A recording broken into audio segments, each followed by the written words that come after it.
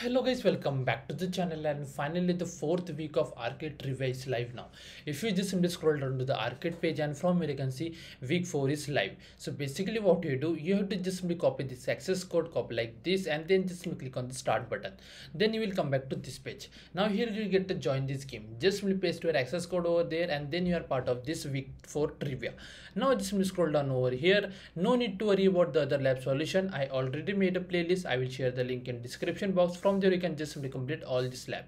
Now let's see the answer for this week particularly. First of all, just simply open this thing and now come back over here.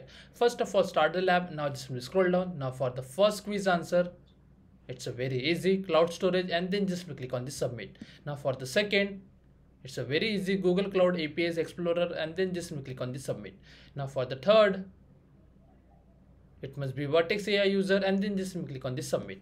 Now for the fourth, it must be ML generated text in capital 1, this one, and then just click on the submit.